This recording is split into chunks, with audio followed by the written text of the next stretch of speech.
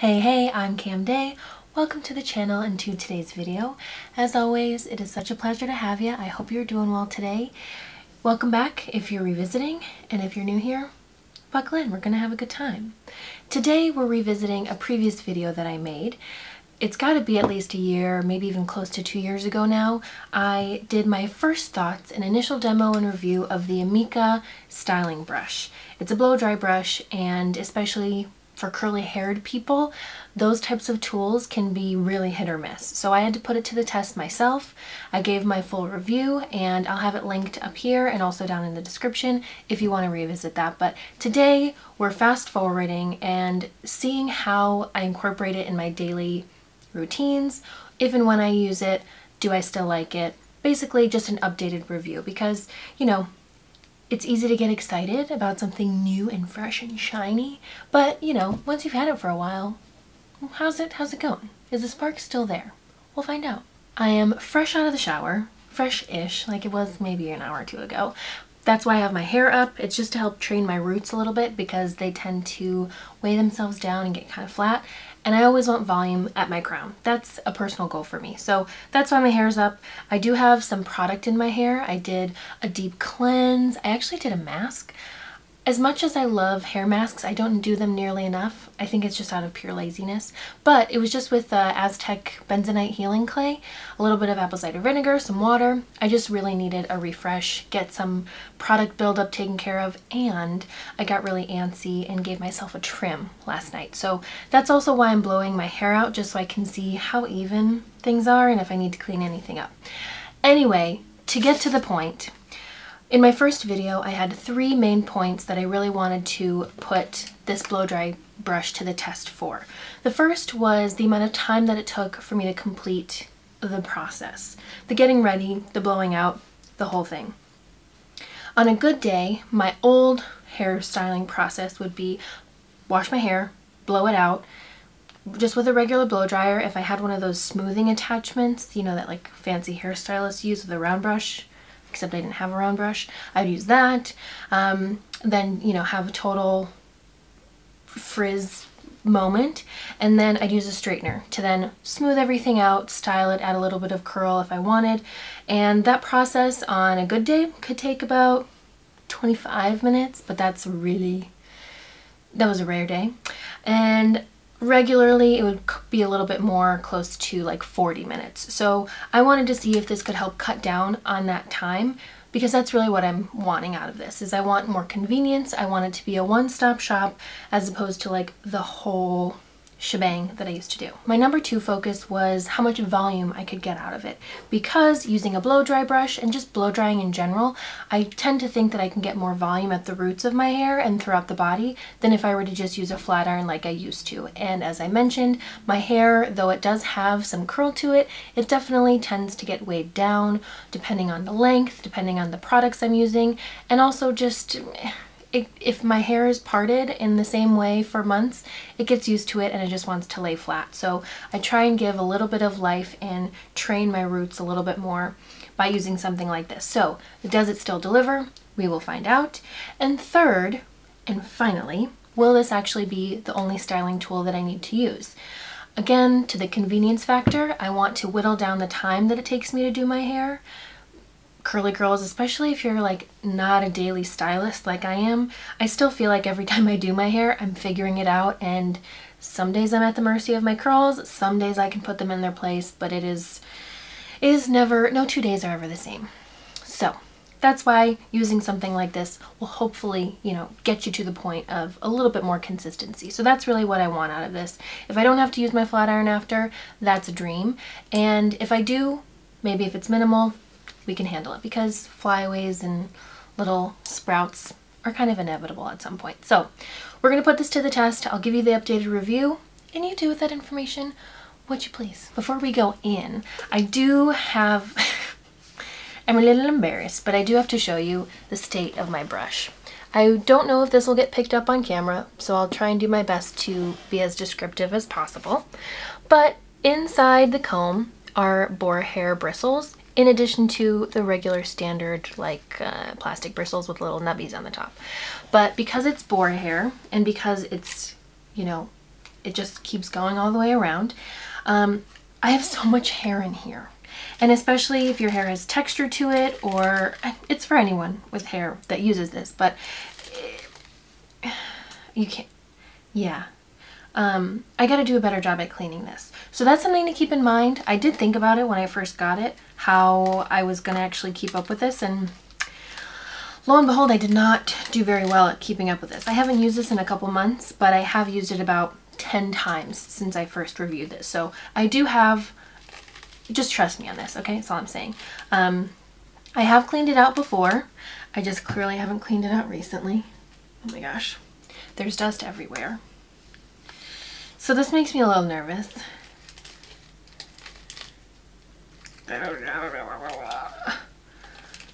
This really grosses me out. I know it comes from my head and a lot of it is just like fuzzies and hair, but those are things that I just don't enjoy. I don't know about you, but especially when hair is wet and it's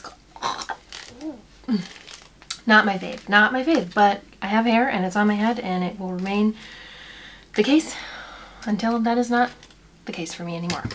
Anyway, so that's another thing to keep in mind. Just be on top of your game and keep it clean, because I think that will improve your experience. And truly just think about the functionality of it. If it's got a lot of hair in the way and a lot of other stuff that that the air is competing against to get outside of the brush and then into your hair to actually style, it may just make it a little less efficient. So make sure it's clean and clear and under control as best as you can, so that you're getting a fresh start. Next, I want to talk protection, because it's always important, heat protection specifically. When I washed my hair, afterward I used a leave-in conditioner, just an anti-frizz conditioner, because I knew I was going to be blowing my hair out. I wanted it to be smooth and sleek. And then I used this Briogeo Farewell Frizz. It's a blow dry perfection and heat protectant creme. I really like this whole line from Briogeo. I like the way it smells, and I like the idea of using a cream. I feel like I can maybe be a little bit more thorough with my application. And then to really seal the deal, I've been using this Bumble and Bumble Hairdresser's Invisible Oil Heat/UV Protective Primer. I use this almost on a daily basis, to be honest. I truly just love the way it smells, and I feel like if I can just spritz a little bit of protection on, it's helpful. It's more of a mental thing for me, I think, but I like the texture of it. It's really light. It doesn't weigh my hair down, which again, I've mentioned is something that I deal with just because of how fine my hair is. And you know, we need moisture in the hair, but I don't need anything thick and heavy that's just gonna really make it feel greasy or too heavy. So I really enjoy this. I feel like it's also a little bit hydrating, and I don't know, 2 is better than 1. We'll see. So that's my recommendation for you. Use a heat protectant. I did go through the Amika Heat Shield spray. I did enjoy it, but I also did not. As I mentioned when I first tried it, my thoughts have kind of remained. It's an aerosol spray, and it's not a very focused spray. So when I spray, it just ends up like, I don't even know if I actually got it on my hair, and I just feel like it is a little bit of a waste of product. I think it's a really nice product itself, but maybe it's the packaging that could be different. I didn't repurchase. I just feel like I was barely getting it on my hair, and it's at $20-something. So I need a little bit more bang for my buck. So with these, I feel like I can target a little bit better, although these get wet, and the aerosol spray was very dry. It was almost like a dry shampoo texture. So that definitely had it. That's a bonus in its favor. So if you try it, definitely give it a go, but just do your best to make it focused if you can. All right, I think I've got you caught up to speed. I can gab about this a lot, so I will hush and just get to the blow drying, and then we'll get to the finished product and give you the final thoughts. I am gonna re-wet my hair a little bit because it has started to dry, and I noticed that it's a little easier to comb through the brush when your hair is a little bit easier to manage when it's wet. Doing smaller sections tends to work better for me, and I think it may for you too, so just keep that in mind. And like, this is probably as big of a section as I'd want to do with, you know, the brush at once. So kick it on to the highest gear. I find that that works best for me, and we'll get going.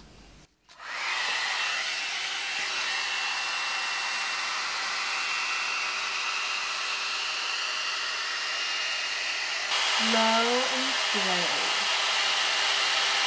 I go really slow the first few times to really get the hair dry. So be patient.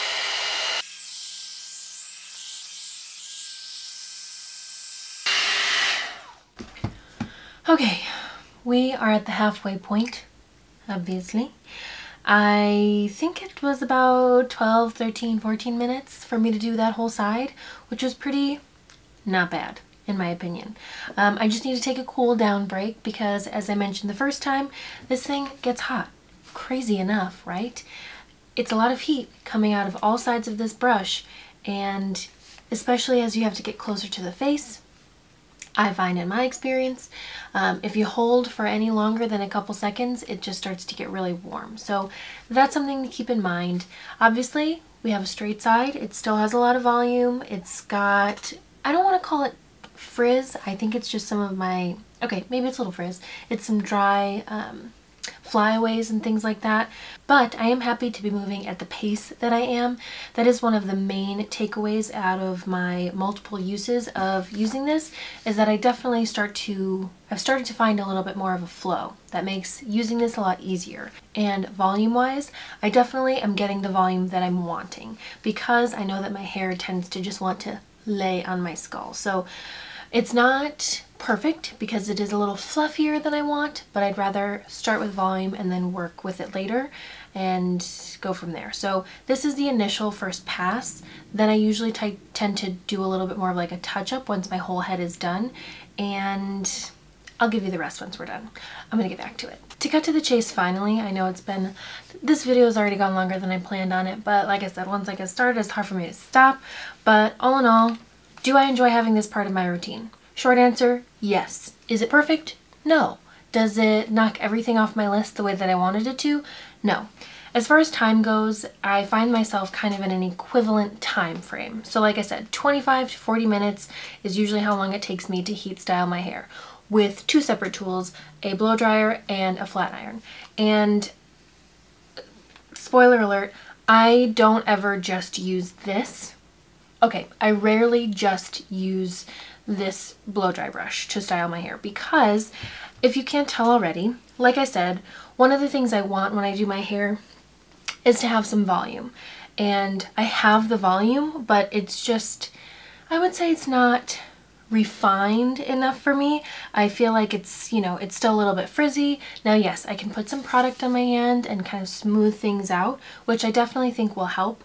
However, on the perimeter of my head, all of my flyaways and some of the shorter hairs on top of my head definitely need some smoothing. So I still rely on my flat iron for that, but it takes me like literally 2 minutes because I just do the perimeter. I get close to my ears because this is always hard for me to get close enough with just this brush, just because it's so big and I can't get too close to the ear without singeing myself.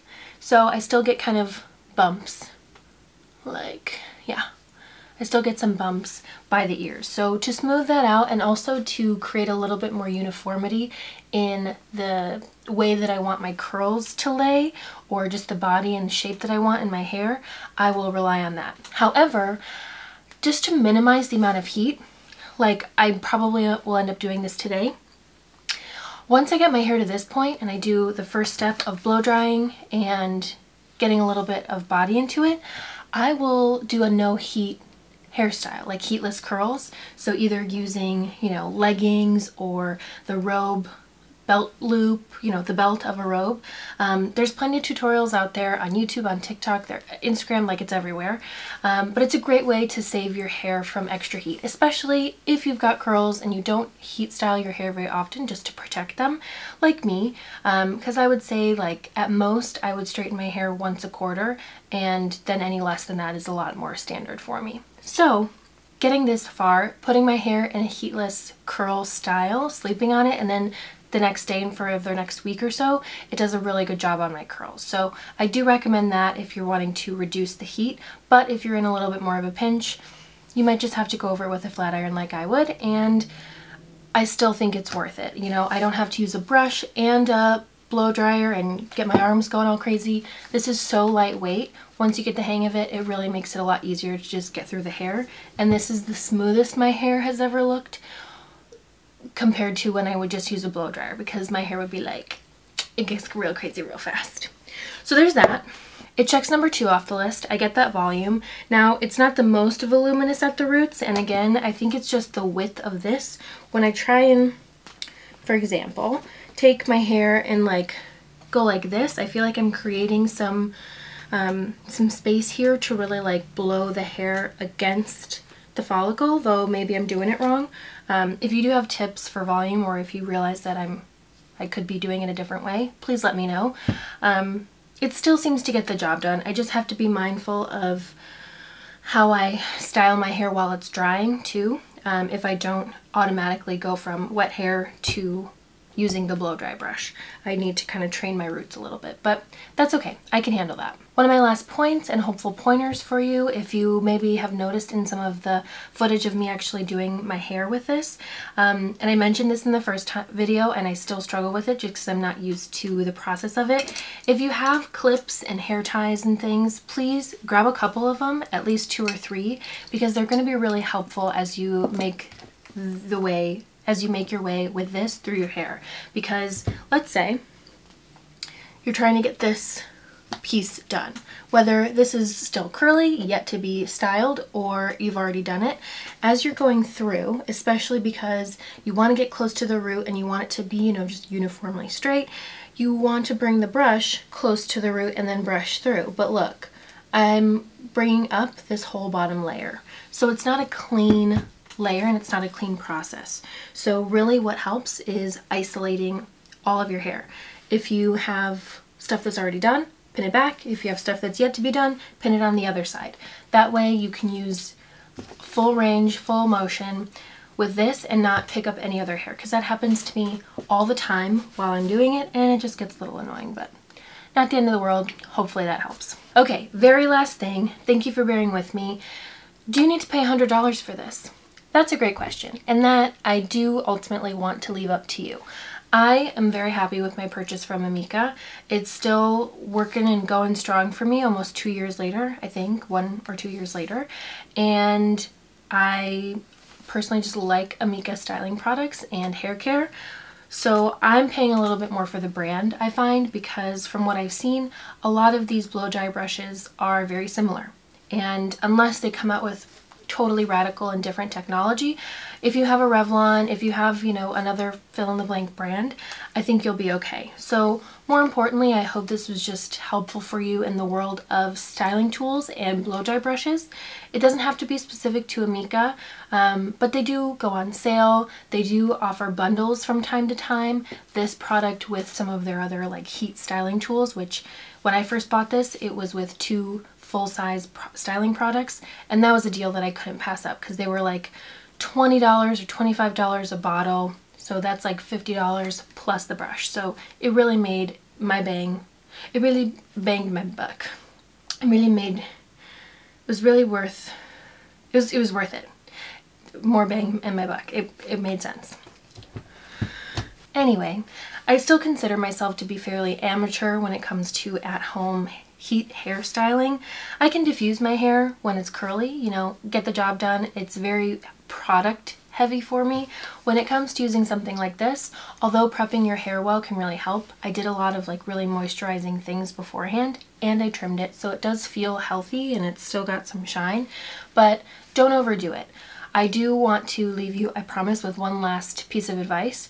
On the note of don't overdo it, because this brush has hot air forced through all of these little holes every which way, I do think that over time it has caused some breakage in my hair.